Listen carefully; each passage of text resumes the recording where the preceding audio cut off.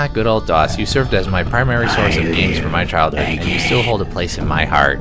That's not to say I didn't play any other system like the NES and SNES, but I spent more time on the PC. For those who don't know what DOS is, here's a quick lesson. DOS, or Disk Operating System, is an operating system that uses disks, hence the name. The disk refers to a floppy disk, hard disk, or optical disk. The system was called MS-DOS and a rebranded program called IBM PC-DOS, both of which were introduced in 1981. As time went on, other companies introduced their own DOS system, including DR-DOS in 1988, ROM-DOS in 1989, PTS-DOS in Russia in 1993, and FreeDOS in 1998.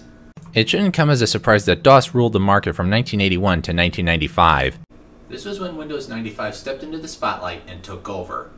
As time went on, DOS started to look more and more irrelevant, although DOS games were still being made. And want to know something else? There were other operating systems, including Apple DOS from 1978 to 1980, Pro DOS from 1983 to 1993, Atari DOS from 1979 to 1987, Commodore DOS, TRS DOS from 1970 to 1981, and Amiga DOS. So what does this have to do with DOSBox? The answer is simple. Without MS-DOS, DOSBox may not exist. This video isn't about the complete history of DOS. That would take too much time. With that out of the way, let's get to DOSBox. This series will be in 3 parts, and this video will only cover DOSBox 0.74-2. DOSBox is free software written in C++ and distributed in GNU General Public License. Since its release in 2002, there were over 34 million downloads. I guess there are those who enjoy DOS games. Like myself. One thing I can say about DOSBox is how customizable it really is. When I say customizable, I mean it. You can change literally everything from resolution to output to cycles. It's so customizable, it's crazy. However, you should be careful when doing so.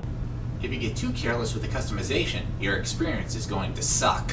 Some of the features included are virtual hard drives, peer-to-peer networking, screen capture, and screencasting.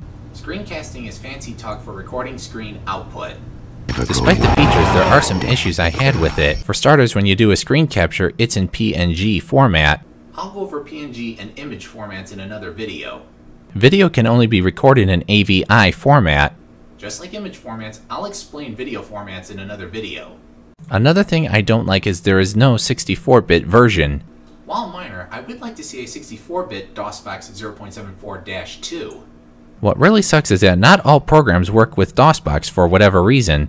It seems rather odd for a program to work fine on an old school computer, but decide to do jack squat on an emulator. Go figure. One cool thing I like is that how digital retailers like Steam and GOG include DOSBox for DOS games. One thing I should mention is you don't know which version of DOSBox you're going to get.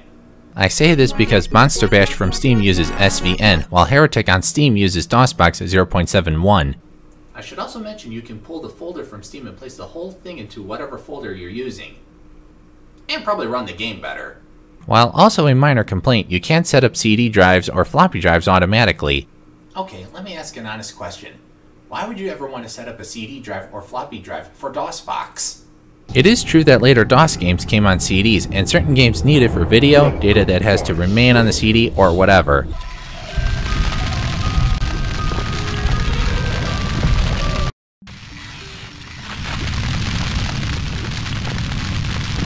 But nowadays, retailers like Steam and GOG release the CD versions of certain games, so it makes the CD drive rather pointless. One last thing I'd like to point out is the internal speaker isn't accurate. I do distinctly remember the internal speaker very well, and the audio for that program is too high-pitched, and no, you can't change it. Overall, this DOSBox is worth looking into, but how does it stack up to SVN? Stick around for part 2.